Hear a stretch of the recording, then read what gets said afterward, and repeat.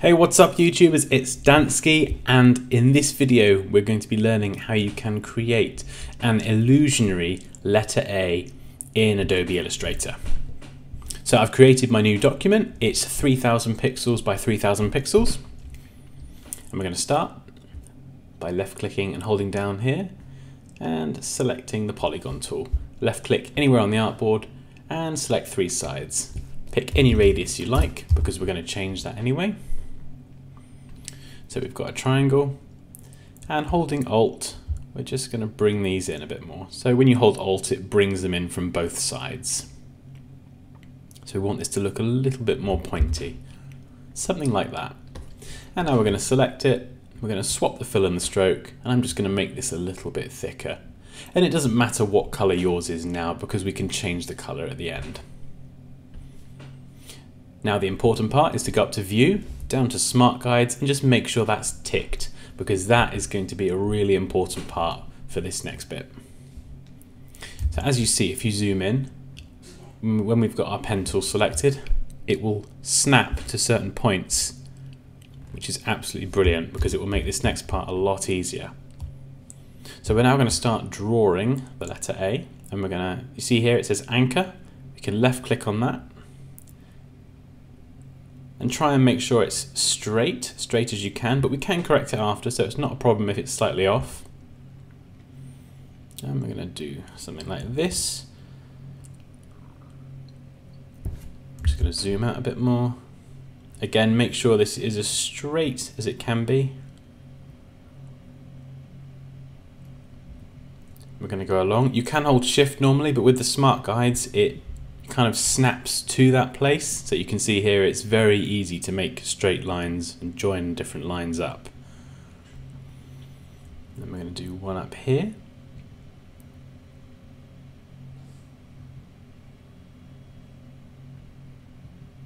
And we're going to go all the way up the top.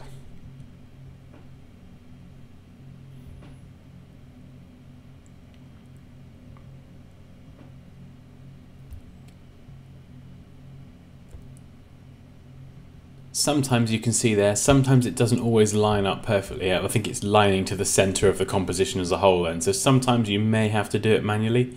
However, here it's not lining up above this point, which is exactly what I want. So I'm just going to guess it for now. And then what I can do is select the direct selection tool. I can select both of these points. And then if I select this one here, horizontal align left, it will snap them so they are both perfectly in line. So although it's moved this out of position and this is now a bit wonky, at least I know that vertically it's aligned with what's above it, and I can just move this down now. Just a bit more. And just moving it up or down, I know that it's still perfectly aligned with the one above it. So let's select the pen tool. And we can continue. So just click, left click there, and we can pick up where we left off. And then we're going to go down. You can see it snaps to the other side, which is very handy.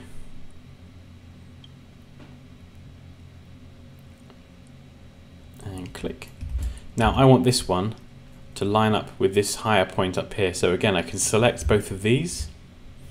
And we'll just select this one here, vertical align bottom. And it just nudges this one on the right down, so I know that they're perfectly lined up.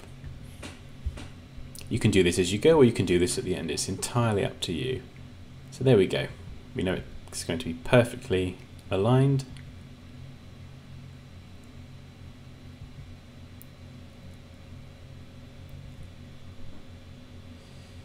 And this can be very rough at this stage, because we can make any corrections at the end. Okay, you can see here it's not snapping it perfectly horizontally, so I can hold Shift just to make sure I get it perfectly horizontal. And snap that there.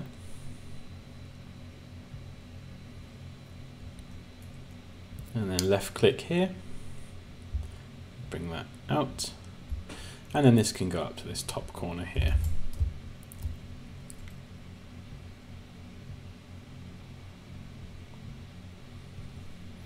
And then this bottom right corner.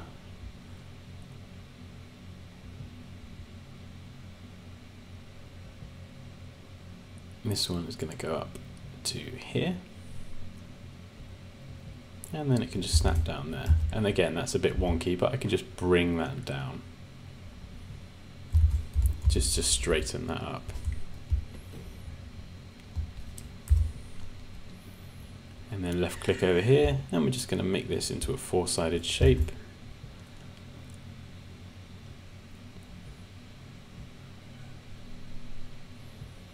And then that can go over there. So that looks a bit off. So using the direct selection tool, I can just select this anchor point, pull that to the left.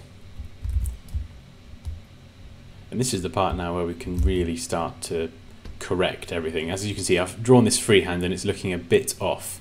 So with the direct selection tool, we can now select these various anchor points. So I've selected 4 here, and I can just pull them all to the left.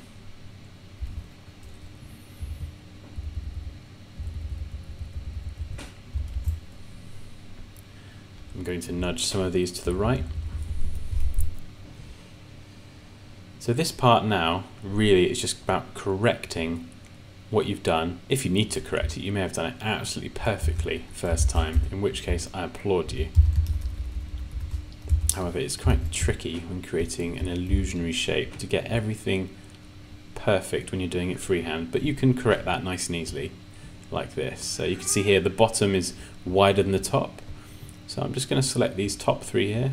Remember, you can hold shift to multiple select, and just using the arrow keys, or you can drag just to knock those back in place. I'm just going to pull this one to the left a bit more, just to straighten it up.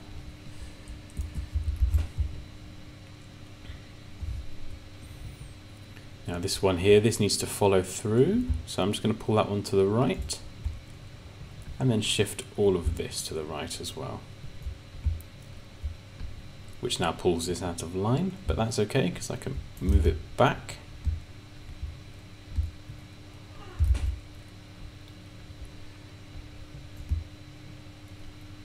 So the main point of this video is less about creating this specific shape to use in one of your compositions, but more about the techniques involved to create something quite complex like this.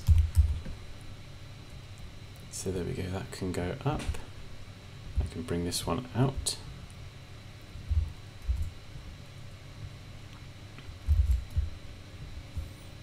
And then I can select these 2 on the left and then this one on the right, align those to the top, and it will just nudge those up so they're back in line, because remember, we've been fiddling around with a few points, so we've actually pulled them out of line, so that just puts them back in.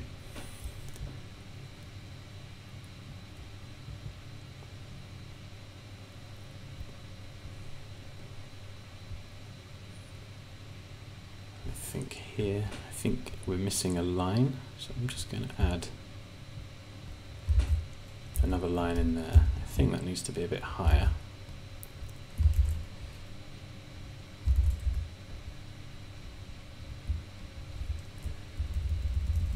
Let's just nudge this up. Get rid of that one.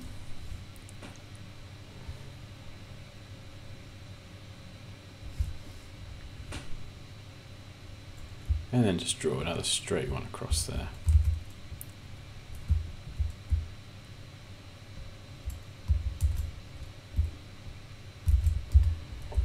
And again, just go and tap these back into place.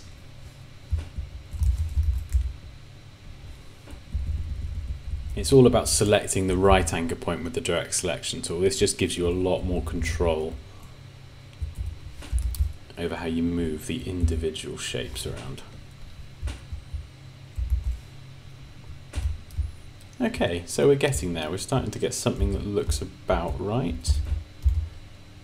Ah, there we go. I think there was an extra triangle in there, so let's just take that out. There we go. I think we are nearly there. As I bring this up as well, you can see that I can keep it. It snaps it to that same line.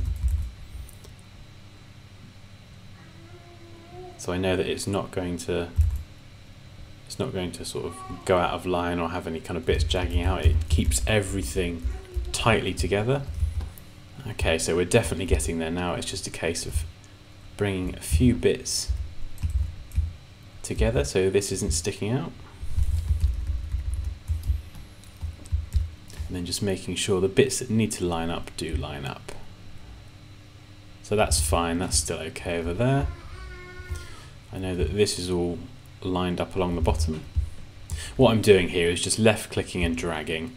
This is kind of the lazy way of doing it, and just checking, yeah, that's okay, and then just hitting Command Z on the Mac, Control Z on the PC just to undo.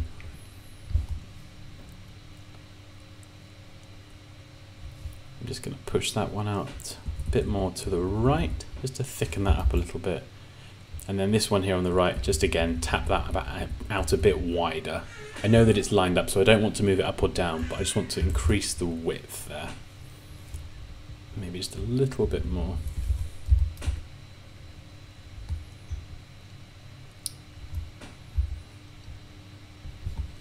And then just bring this one a little bit more central. You can see I've knocked that out of line there, just selecting that one anchor point. So if I select both of them, I can just tap these in, just so the tip of this triangle is a bit more central to the whole composition. In fact, we can select this here and just hit delete or backspace, and then using the pen tool I can just click where it says intersect and then draw another line. And I've just spotted this one here is a bit off, so I'm just going to drag that out. And then just nudge this to the left so it's a bit more in line and a bit more like a triangle. This top one just needs to come down a bit.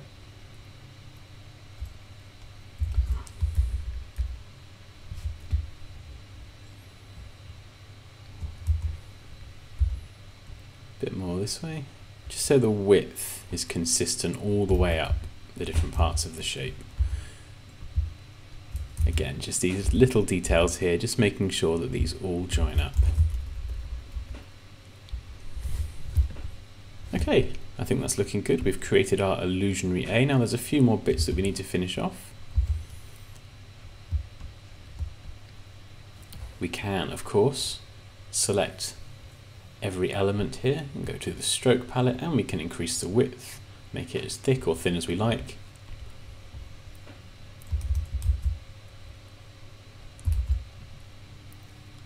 That's probably a bit too thick. If you do get any bits that stick out of the corners as well, which you might get sometimes, you can select the round join corner, and as you can see here, it will just round off those corners, which is quite a nice effect.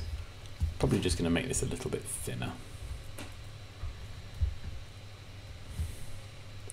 So I'm happy with this. I can go up to Object, Expand, leave the fill and the stroke ticked and click OK. And if I press Command Y on the Mac, Control Y on the PC, you can see here it's quite messy at the moment. We've got lots of bits of shape everywhere and we just need to tidy that up. So if we select everything and then click the top left one in the Pathfinder palette. So the Pathfinder palette is here on the right, and then just unite that all into one shape, and it should look like this. You can see here this is just a random bit that's kind of been left over, so you can just select that and delete. And it should all look like one complete shape now. Now there's a couple of last bits that we need to finish. Some of these need to have gaps in them, so we're going to select the rectangle tool. And I'm going to select the color white. And again, as you can see with our smart guide selected, it just snaps in place nicely, which makes this bit incredibly easy. So we wouldn't leave it like this, because if you go back into preview mode, you can see that there's a white box there. If I copy and pasted this out of Illustrator, it would take that box with it, and we don't want that.